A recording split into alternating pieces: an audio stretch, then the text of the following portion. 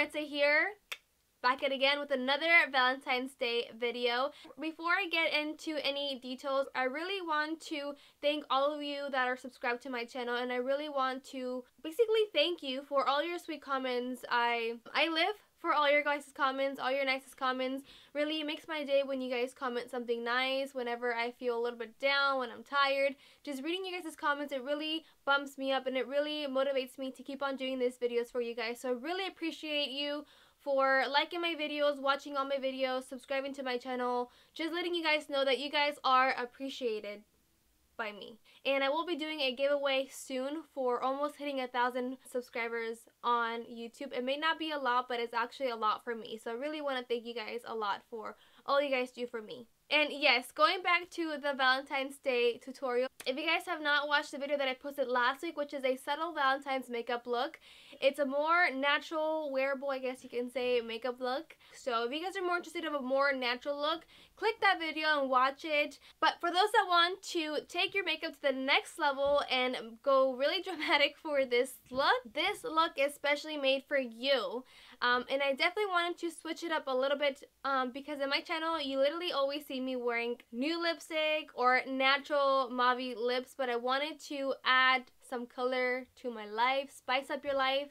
Maritza, spice up your life. This is a rose gold eye look with a smoky eyeliner, and to top it off with a fuchsia bright pink lipstick. So without any further ado, if you guys are interested in this look, then go ahead and keep on watching. To prep my skin, I'm going to use Smashbox Photo Finish Color Correcting Primer, and this is going to cancel out any of the redness that I have on my skin. Also, I will let you guys know that I am doing a voiceover for this video because unfortunately my mic was off. So I was recording half of this video and my mic was completely off, so I apologize in advance if you see me talking in this video and you see me saying something differently. So bear with me, guys, bear with me. For foundation, I'm going to use a more full coverage foundation this time. This is a MAC Cosmetics Studio Finish foundation in the color NC40. This is a really full coverage foundation, and I'm going to use a dual fiber brush. If you have not noticed, in all my videos, you'll see me applying my foundations first with a brush and then blending it in with a beauty blender, and that's to give my skin more of a fuller coverage because I do have a lot of redness, and even though I applied a color correcting primer, it does not completely hide all of the redness away. So yes, I want to do full coverage foundation, and also I'm going to do full coverage powder. Well, you'll be seeing that in a little bit. I'm going to go in with MAC Cosmetics Fix Plus. This is a hydrating mist and a setting spray as well. You normally use this towards the end of your makeup, but because my skin has been really dry, I want to hydrate my skin a little bit more. So I'm going to spritz this all over my face, and also helps with the blending process because I'm going to go in with my beauty blender and blend everything in. It helps with blending out with the beauty blender because you don't want the beauty blender to be really dry. You want that to be a little more damp. To prep my eyes, I'm going to use, as always, Painterly Paint Pot, and I'm going to apply this using a blending brush. You can actually set this also with a translucent powder.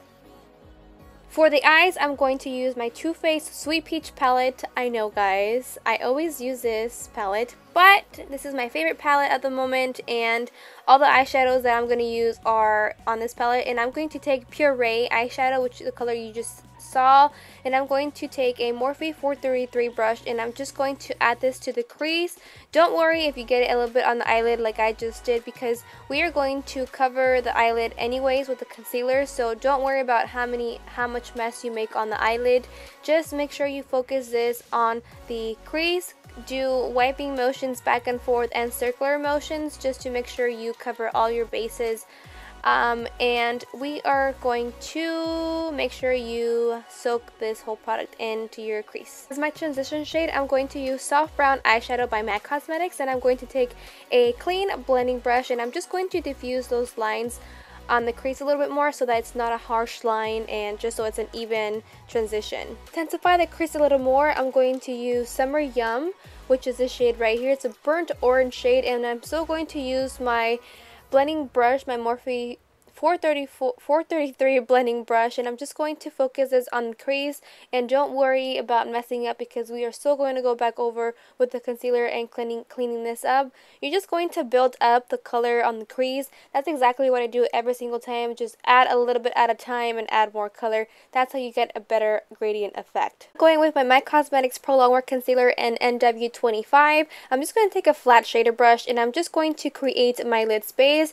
This is actually perfect if you are looking to do a cut crease. So we're not doing a cut crease, we're just going to basically create and clean up the eyelid.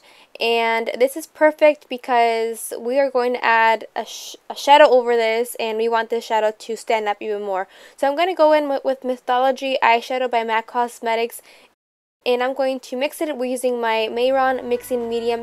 Basically, this liquid is to intensify the look even more, especially because I've literally had this eyeshadow for about 4 years and I haven't used it since then, and my eyeshadow is actually kind of dull. So if you want to revive your eyeshadow, mix it with a little bit of mixing liquid, and that's going to bring up the pigment even more than it was before.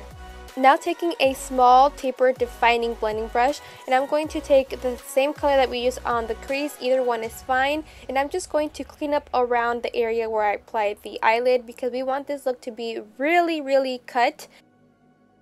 For this look, I am going to do a wing liner, and I'm going to use NYX Matte Liquid Liner. This is the best liquid liner that I've ever used in my life, honestly. And I'm just going to create a wing liner for now, but because this product dries off matte and it dries off really fast, you want to work with this product really fast because I am going to go with a black eyeshadow, and I'm going to take a flat shader brush, and I'm just going to smudge the line just to create that perfect smoky eye. And honestly, you can do any simple look and smudge the eyeliner using a black eyeshadow, and it looks so beautiful. I used to use this all the time on all my clients when I used to do makeup. I used to smudge the eyeliner, and it just gives more of an elegant look instead of a really harsh eyeliner. So right here, I am going to take the tip off the brush, and I'm just going to carve the crease a little bit just by adding that line right there.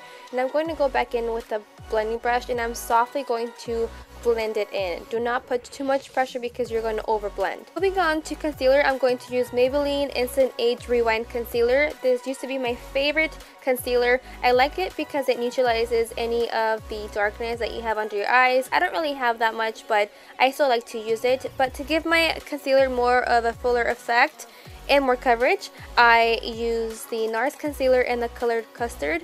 Then I'm going to blend using my beauty blender. I still have this old one that I have, but it works perfectly well. Make sure that your beauty blender is damp because if it's dry, it's literally going to take away the product off of your face instead of blending it. To set my concealer and to prevent any creasing, I'm going to use Ben Eye powder. This is in the color Fair. It's a very more natural shade than the banana powder because the banana is more yellow based. Alright guys, to give my eyeshadow more pop, I'm actually going to add a brow highlight. This is Nylon MAC Cosmetics eyeshadow, and I'm definitely going to add a brow highlight because who am I without a brow highlight? And look at that pop.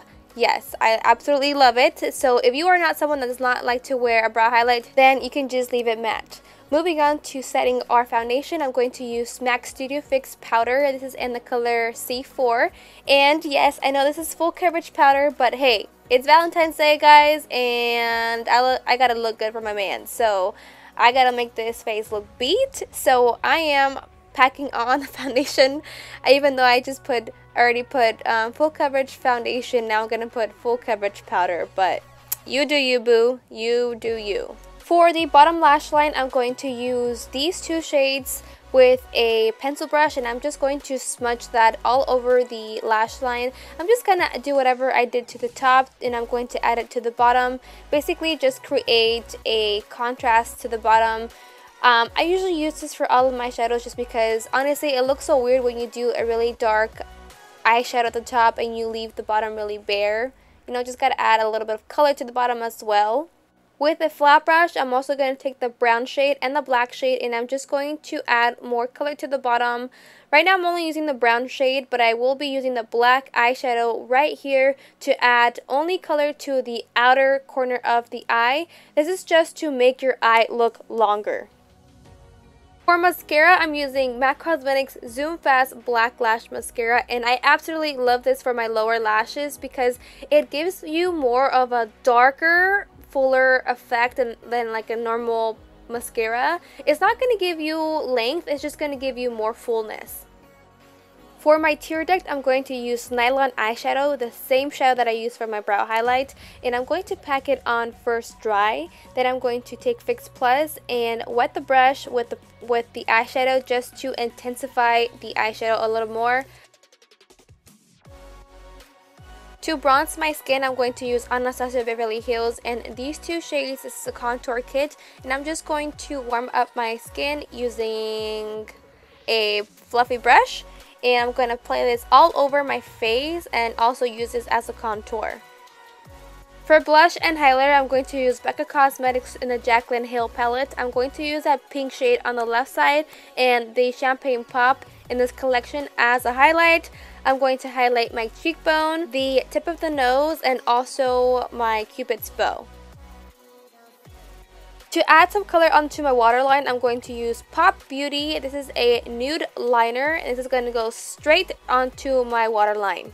For eyelashes, I'm going to use Cocoa Lashes in the style Risque. These eyelashes were $5, so I would try to check out Cocoa Lashes because their eyelashes are so inexpensive for the quality of the lashes. For lip liner, I'm going to use Dynamo. This is by MAC Cosmetics, and this is a really pretty fuchsia pink color. It's a really bright lip liner, so if you are someone that does not like to wear too much color on the lips, I will stick with nudes, but because I normally stick to nudes and neutrals on my channel, I wanted to do something a little bit more different and more pop. Lipstick, I'm going to use All Fired Up lipstick by MAC Cosmetics. This is a retro matte lipstick, so it's completely matte and it's kind of dry in my opinion, but it's a perfect shade for this look that I'm going for. Last but not least, because I have a long day ahead of me, I'm going to set my makeup using MAC Cosmetics Fix Plus Spray. Alright guys, this is the end result. Hopefully you guys like it because I'm really happy of how this look came out, and especially because I don't really wear bright lips often, and I think that this look is actually really perfect for Valentine's Day. Hopefully it's not raining so you can wear this look out when it's sunny, and that's basically it. Hopefully you guys like this tutorial. Give it a thumbs up, subscribe to my channel if you are not. Until next time, I'll see you guys. Peace and love. XOXO.